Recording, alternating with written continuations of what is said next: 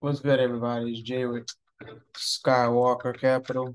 I'm kind of get into this video right here for y'all. I'm bringing y'all a video that's about common mistake that people make when they parlay. Right? Everybody likes parlays.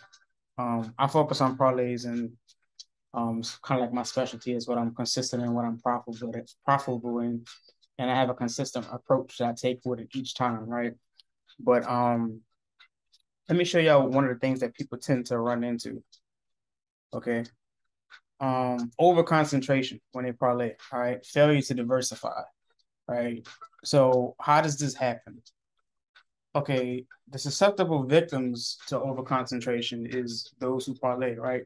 So if you've been watching my channel, you can kind of see some of the picks definitely during the NBA finals. That's when sports betting launched legally in Louisiana, and that's when I kind of was able to kind of get my ball rolling, right?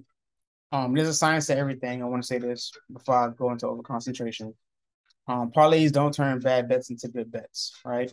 You have to have a risk to reward ratio and make sure that your reward covers your risk, right? If you say you strike out on so many bets, right? You also need to look at implied probability when you're doing parlays, okay? Here's the thing with over concentration. You don't want to fall in love with a line. You want to remain objective. If the line is that good, then straight bet it. And even though I don't recommend this, I recommend flat betting. I believe I have a video on flat betting up and managing a bankroll. And if I don't mention flat betting and managing a bankroll, I'll make sure I get one up for y'all. But you want to remain objective at all times. Okay. And like I said, if you're in love with it, even though I don't recommend you not flat bet, then straight bet it and go up on it on a separate bet, right? But don't tie it into multiple parlays. Okay. I'll give you an example. All right, you see Patrick Mahomes over one touchdown for 200. Look, that's a steal. Okay, one of the best quarterbacks in the league.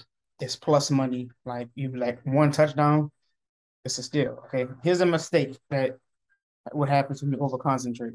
You decide that you love the line so much and that you think it's a lot, right? That what you end up doing is you put it into two separate parlays. Okay, that's what you don't want to do. All right. And what happens is, what's the problem with that? When that leg fails, it kills all your parlays. You dead in the water at that point. Right? You have no way to recoup your money. Okay. You want to find lines with the best value and place one bet on that line. So let's say you have two. You have. I'll give you an example of two parlays. Kansas City, um, to win covering the spread, right? -3 against the Detroit Lions. Patrick Mahomes. Then you fall in love with that Patrick Mahomes line, and you take Patrick Mahomes over one touchdown plus 200. You can be like, oh man, like I, I'm gonna have that parlay. Now I'm gonna bet this again, another parlay because this line's so good. You take Patrick Mahomes over one touchdown, plus 200. Then you take Clyde Edwards over 50 rushing yards, um, -135, and um, Travis Kelce plus 3 catches, -150. And let's say Patrick Mahomes goes down with an injury, a knee injury, or ankle sprain. Now, now you dead in the water. Now you've killed two parlays. And if you flat bet, say you flat bet 25 on each, that's $50 you're out of.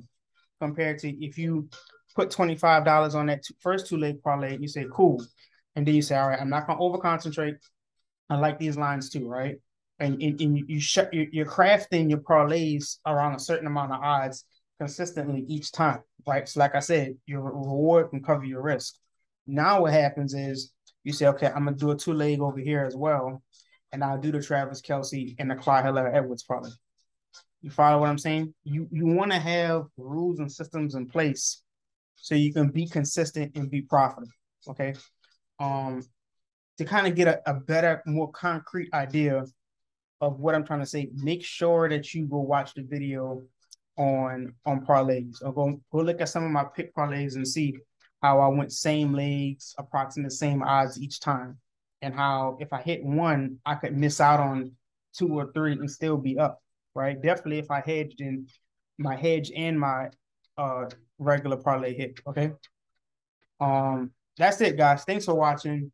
Make sure you subscribe to the channel and click the notification bell so you can see some of our sports betting tips, our sports betting picks, and our sports betting parlays. I'd love to have y'all come join the sports betting community. It's growing. I'm trying to get it to keep growing as sports betting grows nationally. If you have any questions, shoot me an email or leave a comment below. Y'all take it easy. Peace out.